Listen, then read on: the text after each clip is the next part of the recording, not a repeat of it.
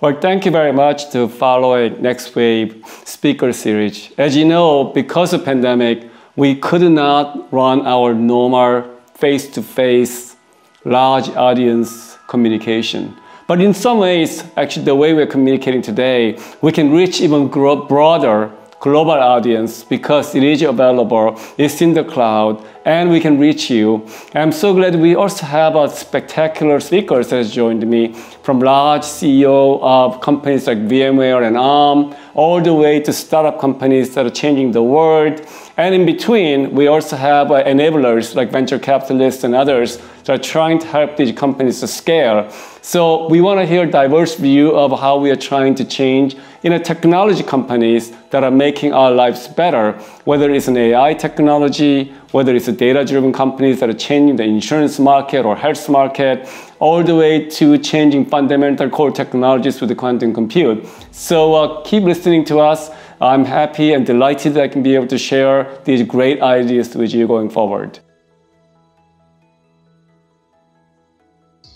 There is a transition coming though. Over the last little while, we've seen massive improvements in the field of artificial intelligence.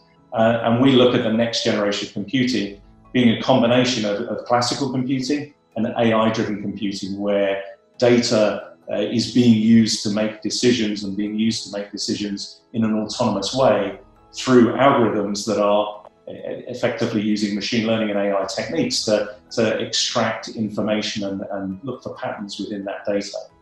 So I think the nature of computing is changing. We've been studying that. We've been expanding our own products to provide machine learning accelerators, to provide software frameworks to allow applications to be built.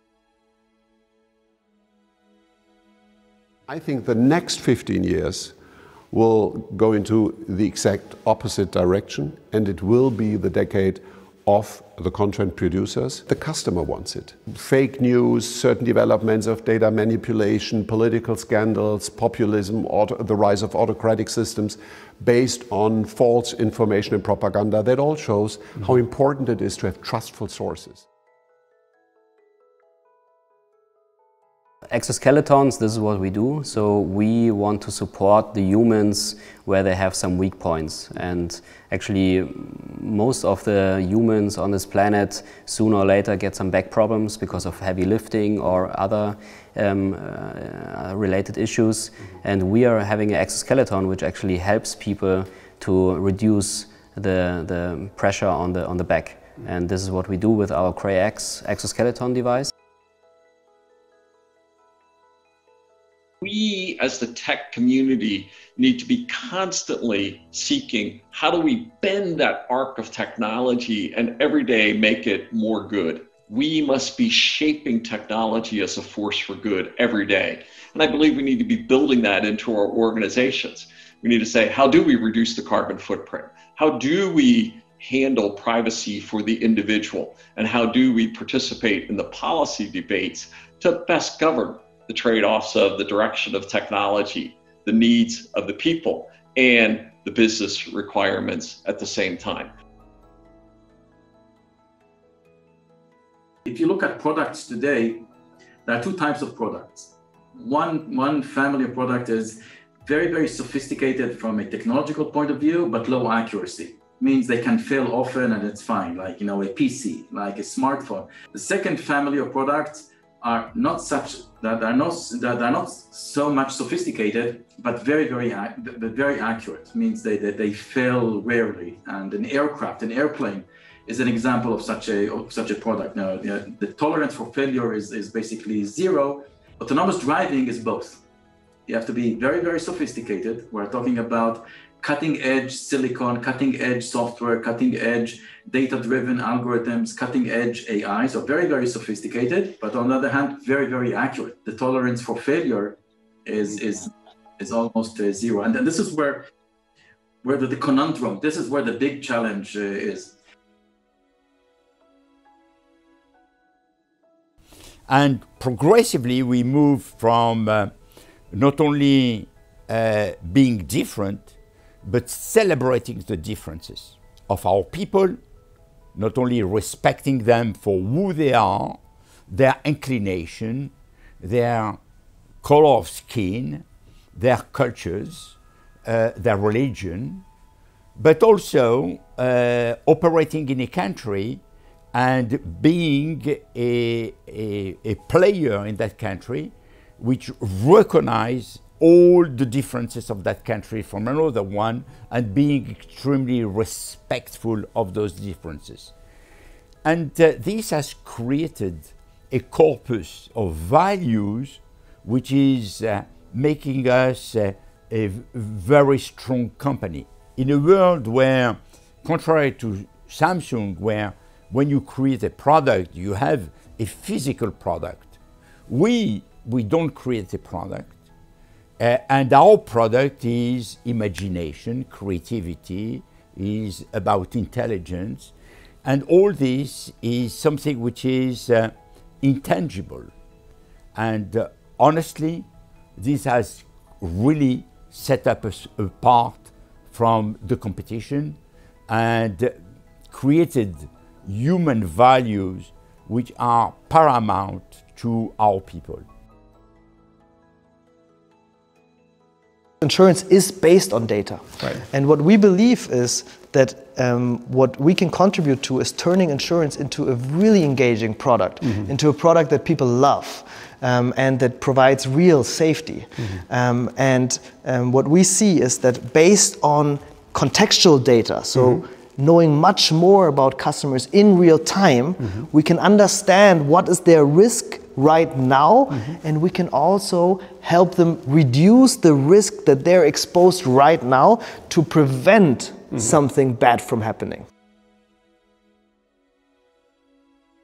So we're talking about food waste and food waste solution, and we all know it's not just a local problem; it's a global problem.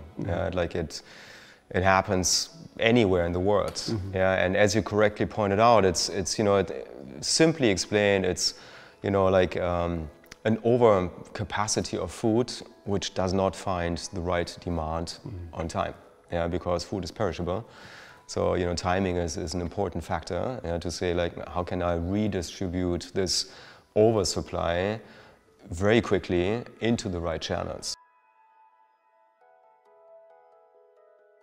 It's very long. It's very long to get to a drug, to a treatment. It's very long, and it's also complex, or let's say sophisticated. So not only you need people with know-how, but we need to bring this technology. And I think it has the positive things of COVID crisis is that it is accelerating to use these tools and this technology to do it better, optimizing and accelerating. You're enabling anybody that are out there to enable banking as a service capabilities. So tell us about the disruption that are going on and how you're enabling these companies to become what I call customer-centric services that are far better than what could be done without having your service. From a Solaris perspective, we call that contextual finance. And that basically means that you bring the financial service into the context of a bigger solution. And the driver, again, of that solution is a change in consumer behavior. The key objective of Solaris is to provide an infrastructure that allows the seamless integration of financial solutions into other ecosystems. And what drives us is, of course, we want to have the best product at the best price with the best service. I hope that we really become that we take advantage of all those efficiencies and advances in technology and actually get back to becoming human and having that human connectivity. Because here at Factory Berlin, we've been operating through the pandemic at a reduced capacity, of course, and then starting to scale as we can. Because we have seen that our community members, especially the freelancers and the early stage startups that need this environment, the so-called third space, not the home environment, not the workplace, but this type of ecosystem and network where you feed off of each other and where serendipity takes place, the effect of having the water cooler conversation, which you can't have when you're on a video call. And so we've seen our community want to flock back to the space because they feel that need to have the human interaction, because actually, some things just happen serendipitously, or co-creation happens when you have the room for that invention.